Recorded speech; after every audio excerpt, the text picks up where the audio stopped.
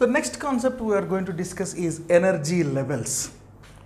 Simply we got an equation En is equal to minus 13.6 n square EV. So energy of an orbit is inversely proportional to the level of the orbit or number of the orbit. So if this number is increasing, energy will decrease. So what I am saying is, if n is equal to 1, that means this is an atomic structure.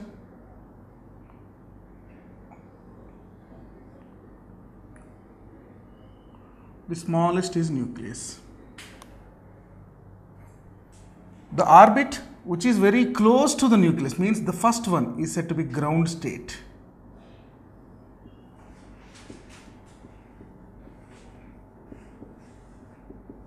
Its number is n is equal to 1.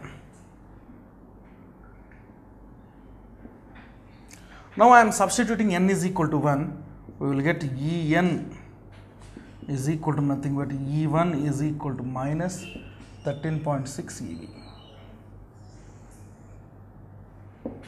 So what is this physical significance of this value?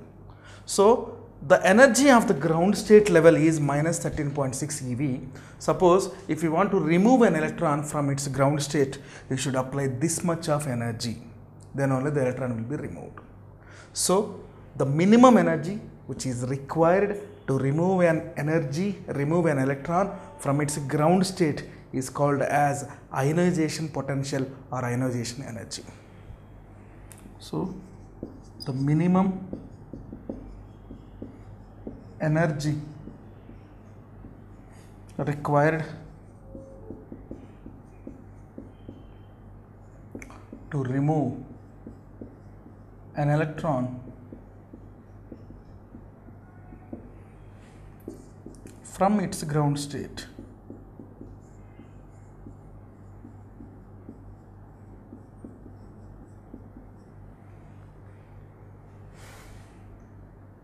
is called as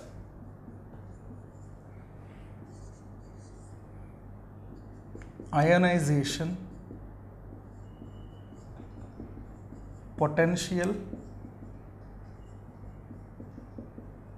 or ionization energy.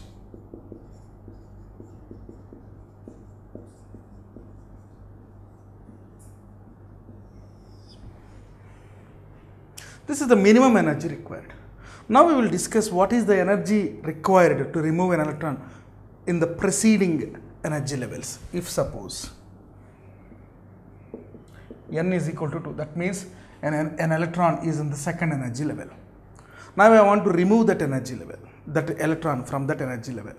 That means E2 is equal to minus 13.6 by 2 square EV, nothing but minus 13.6 by 4 EV. Its value is minus 3.4 EV. The energy of the electron which is in the second energy level is this much. Now the electron is excited from one energy level to the another energy level by receiving some part of energy due to the collision of the electron. Just we can assume like that. This is all based on the Bohr's assumptions only. So the energy difference is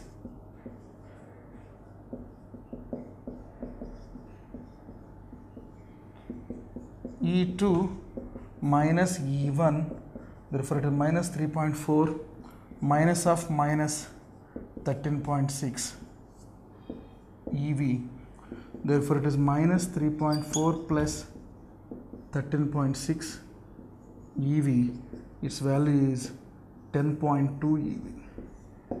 The energy difference between the first energy level to the second energy level is 10.2 EV.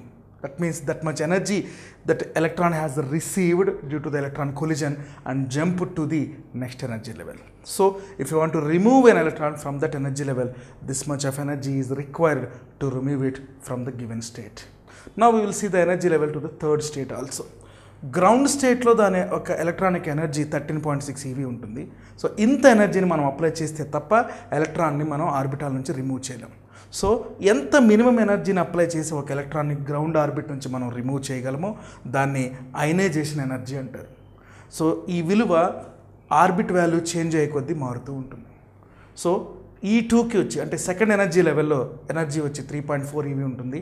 So increase in the energy 10.2 EV ఉంటుంది. ఇప్పుడు third energy level యొక్క value చూద్దాం. So now n is equal to 3. Therefore En is equal to E3 is equal to minus 13.6 by 3 square EV, that is approximately equal to 1.51 EV. It means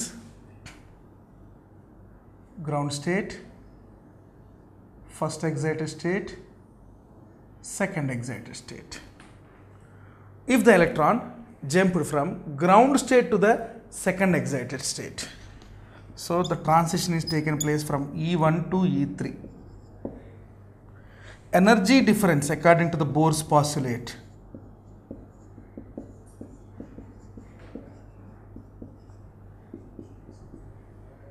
is E3 minus E1. E3 is minus 1.51, E1 is minus of minus 13.6 EV. So it is approximately equal to 12.09 EV. That means an electron which is in the ground state, by absorbing the energy which is equal to 12.09 electron volts, it is directly jumping to its second energy level, nothing but the second excited state. So it is n is equal to 3. 12.09 EV electron ఎనర్జీని absorb చేసుకోవటం ద్వారా ground స్టేట్లో ఉన్న ఒక electron third స్టేట్లోకి వెళ్తుంది, nothing but second excited స్టేట్లోకి jump అవుతుంది. So if you want to remove an electron from its second excited state or third orbit, we should apply this much of energy, then only it should be recovered. That means E2 minus E1, E2 minus E1, we got minus 10.2 EV, 10.2 EV. E3 minus E1, we got 12.09 EV. That means from ground state to first excited state 10 EV order is required, ground state to third excited state 12 EV. So as the increasing of the energy levels, this energy also going to increase. So when it is approaching to infinity, means these all states are approaching to infinity from E1, that means the energy levels will become very closer to each other. So it is like this.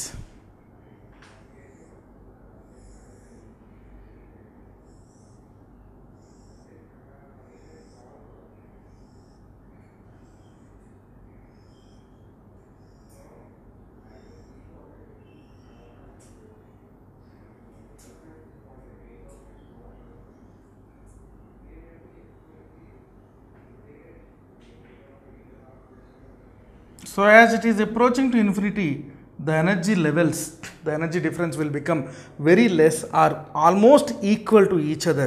That's why we will get the energy bands which are close to each other, like a big thick one. In the remaining levels, we can see the energy levels which are broadly separated. So 2, 3, 4, 5, 6, 7, 8, 9, 10. 2 to 1, 3 to 1, 4 to 1 and to infinity. This is all about Lyman series separated. Balmer series 3 to 2, 4 to 2, 5 to 2 and from infinity to 2. This is all about Balmer series. Next, Paschen.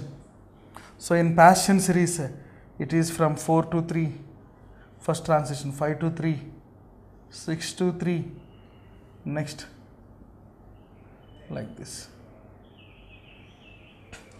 Bracket 5 to 4, 6 to 4, 7 to 4 and from infinity to 4. Next, fund. 625, 725, 825, and from infinite to 5. So these are the transitions taken place from one energy level to the another energy level. Always electron jumps from higher energy level to the lower energy level. In this case, it loses the energy. That's why the spectrum is said to be emission spectrum. Emission spectrum means the band of colors or orderly arrangement of wavelengths due to the emission of energy by the de-excitation of electrons. Electrons higher energy level and lower energy level ki de-excite అయినప్పుడు అవి ఎనర్జీని release చేస్తాయి. ఆ energy release చేసినప్పుడు ఆ multiple ట్రాన్సిషన్స్లో ఒక band of spectrum form అవుతుంది. దాన్ని ఎమిషన్ స్పెక్ట్రమ్ అంటారు. సపోజ్ ఈ ఎలక్ట్రాన్స్ కొలిజన్ అవుతున్నాయి, ఒక ఎనర్జీ లెవెల్లో రొటేట్ అవుతాయి, రివాల్వ్ అవుతూ. ఈ కొలిజన్స్ వల్ల అవి ఎనర్జీని ఇంక్రీజ్ చేసి అబ్జార్బ్ చేసుకుని వేరొక నెక్స్ట్ హయ్యర్ ఎనర్జీ లెవెల్కి అవి ఎగ్జైట్ అవుతాయి. ఈ కేసులో అవి ఎనర్జీని రిలీజ్ చేస్తాయి. ఆ ఎనర్జీ ఒక ఆర్డర్లీ స్పెక్ట్రంగా అరేంజ్ అయితే దాన్ని ఎమిషన్ స్పెక్ట్రమ్ అంటారు. దాన్ని అబ్జార్బన్ స్పెక్ట్రమ్ అంటారు.